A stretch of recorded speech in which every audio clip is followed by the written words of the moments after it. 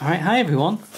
So this is probably going to be the last of my Summer of Sonic related videos. I was going to include this in the one that I did uploaded before, the one where I looked at the goodie bag and some of the stuff that I picked up on the day, but that video is getting quite long and it was going to be hell to render on my old laptop if I could kept it the length it originally was. And when I was editing it, I saw this and actually thought, I think this deserves its own special video. So here we are. Now, the former organiser of the Summer of Sonic event, a Mr. Svend Dreadknux Joscelyne, and I think that's how you pronounce his name, he, at the end of the day, came backstage when the staff were literally just getting ready to go. We'd got all our bags and we were just literally on our way out. And he said, alright, I've got a box here. He was carrying in this huge box, and this box was enormous. And he puts it down and says, everybody, this is my Sonic the Hedgehog collection. I have no space for it in my new house. I don't particularly want it anymore. I would like you guys to have it. Please help yourselves. And people went over, they opened up the box, and the first thing that gets pulled out is a white Sega laptop bag. And the second thing that got pulled out was a Sonic the Hedgehog 20th anniversary messenger bag. And those things are really rare. They were given out as promotional items during Sonic Generations. They're very, very difficult to get hold of.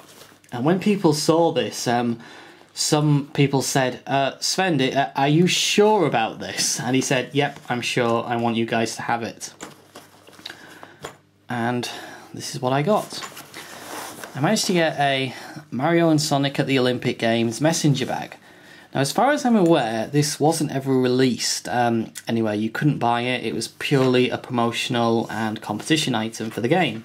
So I was quite happy with this. And I took a step back from the box and I noticed that nobody else was really taking anything, and there was quite a lot of stuff left. So I thought, oh well, I'll see what else I can see that I quite like the look of. And I did actually find one or two gems, one or two items that I just wanted to give a good home to. And the first thing was this. Now I know what you're all thinking, but I kind of got this because I just felt sorry for it. No one wanted it. And there is one thing actually I do really like about this book. At the back, it actually has bios on the enemies. So yeah, I haven't actually given these a good read yet, but I think I will do, just because I really like this kind of stuff that gets put into guidebooks and art books. So yeah, I'm going to give that a read because I kind of like it. Yeah, the enemies aren't that iconic and most of them don't work properly in the game. But it's just something that I really like reading. So yeah, I'll probably give this a read, and then I don't know, maybe I'll keep it, maybe I'll donate it to, I don't know, a charity shop or something. I've not decided yet, but I just wanted to basically take this home. I didn't want it left in the box just because I felt sorry for it. Alright, oh, better mention this. This is actually something I got on the day from Special Effect. Oh, there, you can see it there now. Special Effect was the charity that we were helping out. They were giving these out to people that donated some money or bought a raffle ticket, and I got one for, well, helping out with the guy basically, because he wanted some help with some stuff, as I've already explained. Okay, I also got these. Now, in the giant box of stuff, there was a box file at the bottom, and inside it was literally tons of these Sonic X trading card packs.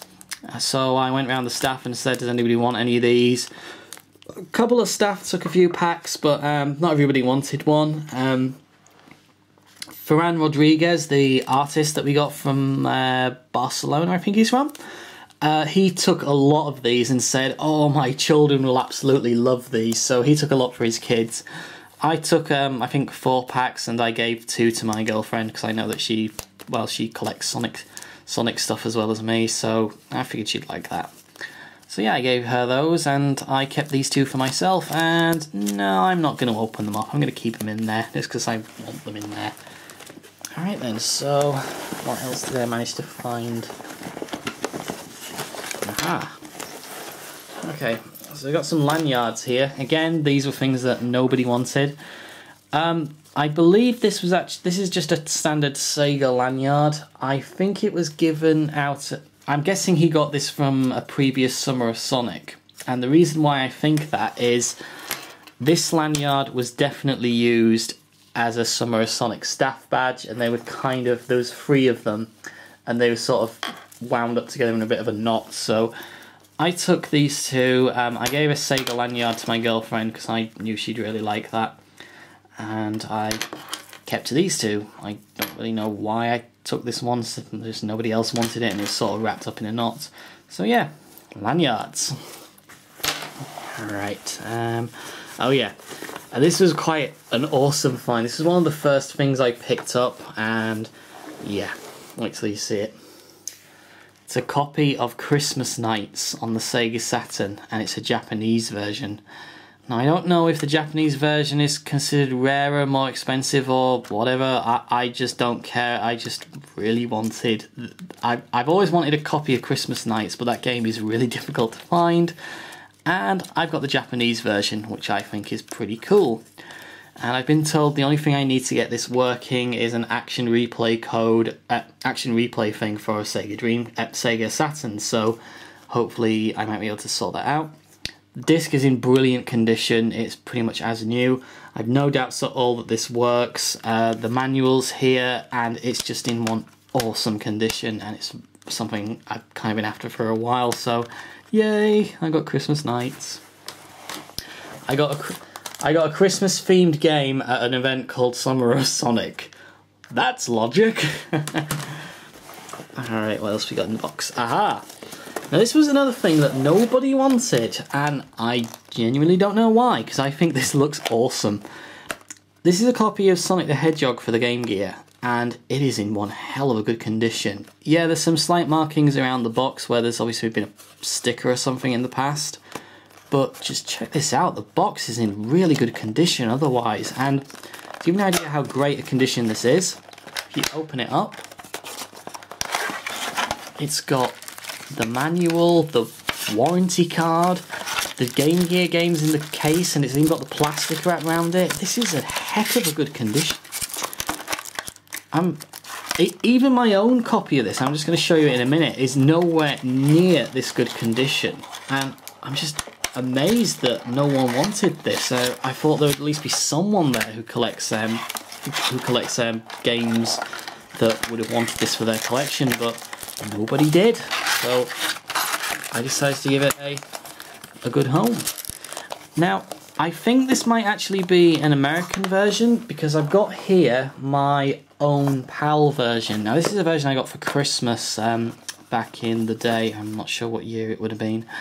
But yeah, this is my UK copy, and it works on a UK Game Gear. I don't know if the Game Gear is region 3. I don't think it is. I'm not sure on that, actually. But yeah, you can tell it's quite different, so I think this might actually be an American copy of the game, but that's not a problem to me at all. I don't mind. Yeah, and the back's different too.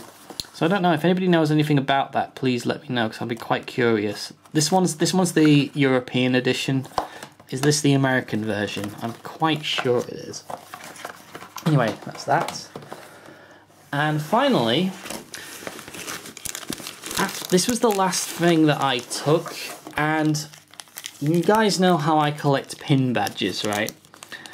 Well, this is a pin badge I kind of look for every now and again. What it is at Summer of Sonic 2009, I think? It might have been 2010, I'm not sure. There was a girl from the Crush 40 fan club, and she was handing out these flyers, and it was a chance, if you joined the Crush 40 fan club, you could have a badge sent out until they ran out. And I completely forgot all about it, and I never got a badge, so every now and again I kind of look for it.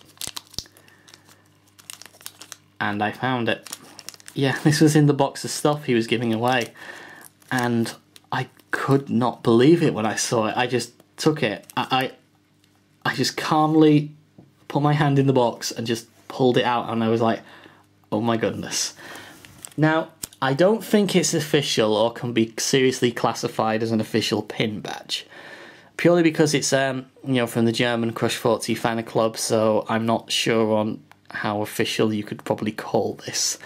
But I've wanted one for a while, and what I like about this is, whilst you've got John and...